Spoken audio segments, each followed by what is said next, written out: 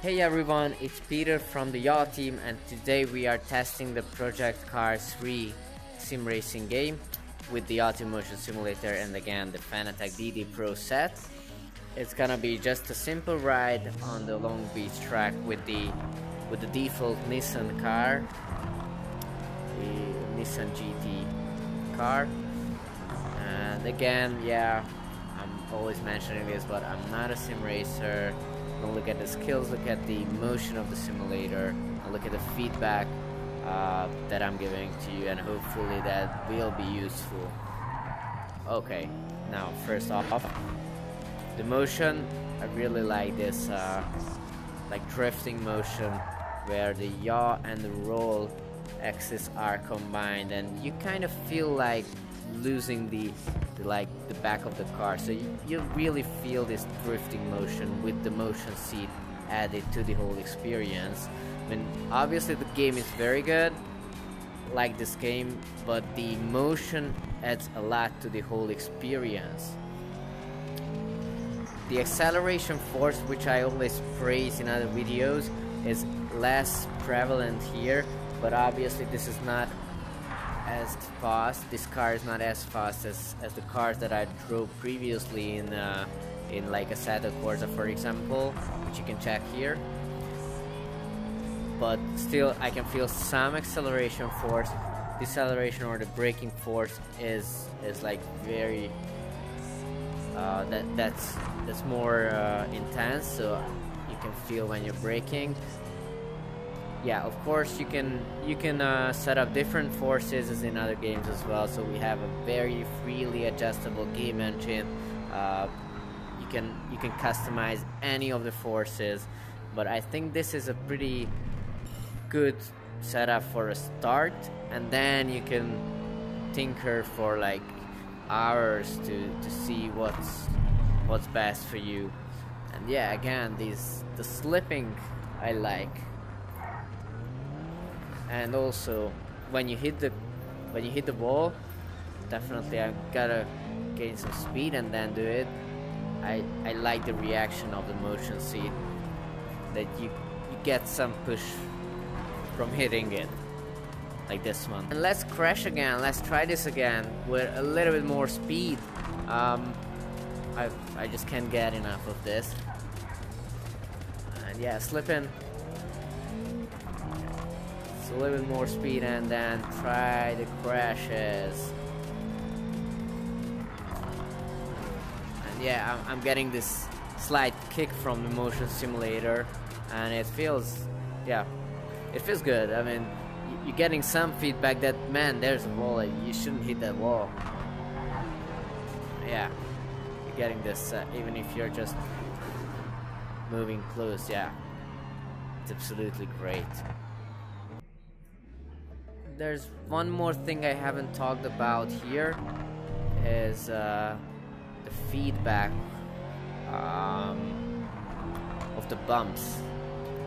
You're having some bump on the track. I gotta check. Yeah, okay, the feeling is very good. Like, I'll just go back and check it again. Okay, hitting again. And yeah, here we go. Even when you go slow, you can feel, I mean, inside here, you can feel it very realistically. I guess from the outside it's not looking as abrupt and as intense, but believe me when I say that, it feels like I'm actually going up, and then feels like hitting. So I think this is perfect. You guys are correct that it shouldn't be like a very intense abrupt kicking me out of the simulator movement setup, but this very basic one is perfectly good for this purpose. Now, as I talked about it in other videos as well, I really like the seat belt, even with these relatively low speeds. Okay, these bumps are again like killing it.